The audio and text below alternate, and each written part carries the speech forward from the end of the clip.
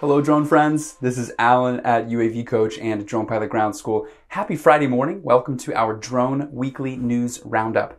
I have 3 stories to share with you this week, but before I jump in, we are offering $100 off our online test prep course over at dronepilotgroundschool.com. So if you are a drone pilot or not yet flying, but maybe looking to get your FAA license to fly for commercial purposes, check it out. You can find more information in the description below. Okay, let's get to the stories. A fun new Cinewhoop video was released of a backstage tour of the TV show The View. And boy, oh boy, am I impressed by this drone pilot's flight skills. As you can see, the drone glides over people in costume waiting for their cue, then slides behind the set, passing through a banter-filled break room. It then spirals through a large props and costume storage area and a series of offices, then ends with a perfectly timed entrance onto the stage just as the show is starting. And of course, the drone lands directly in front of Whoopi Goldberg, who promptly knocks it right out of the air. These FPV fly-through videos have become highly popular when showing off a space or an event. We recommend you watch the full video with sound, which we'll link to below. Next up, 4 months after announcing the launch of its Pixy selfie drone, Snap has decided to stop production. We first reported this launch back in May. The Pixy seemed like the perfect complement to Snapchat. It required no piloting skills. You could capture quick aerial shots that were perfect for social media.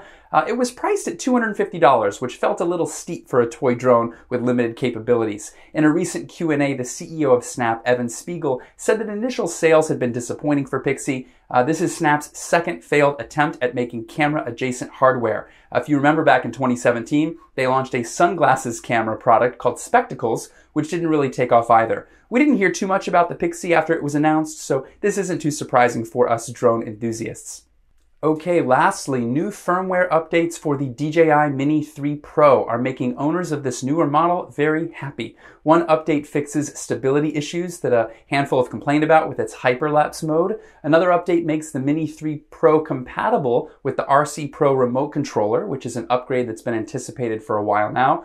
Do note that if you do have that RC Pro, you're going to need to update the firmware on that as well to make it compatible with the Mini 3 Pro. Finally, the new firmware improves the potential image quality you can get for panorama shots by increasing the camera tilt angle range. So if you have a Mini 3 Pro, or frankly any other drone that requires firmware updates, make sure you're staying on top of those because very often you're getting improvements or additional features on your drone.